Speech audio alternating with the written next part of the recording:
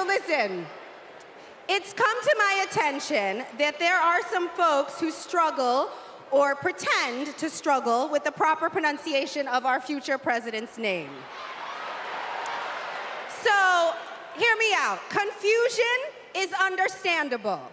Disrespect is not. So tonight, we are going to help everyone get it right. Here to help me are some very special guests.